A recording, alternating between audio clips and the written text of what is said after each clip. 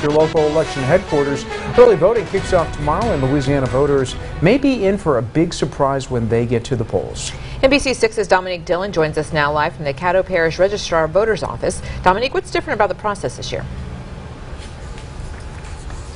Well, Dan and Jackie, early voters will cast their ballots using the state's new voting machines.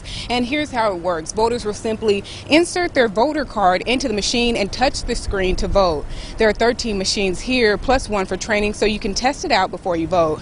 There are 3 seals and a lock on each machine to prevent tampering, and these machines are not connected to the internet. We just look forward to serving the public. You know, if you want to come out and vote, come down here, bring your registration card, your Louisiana license.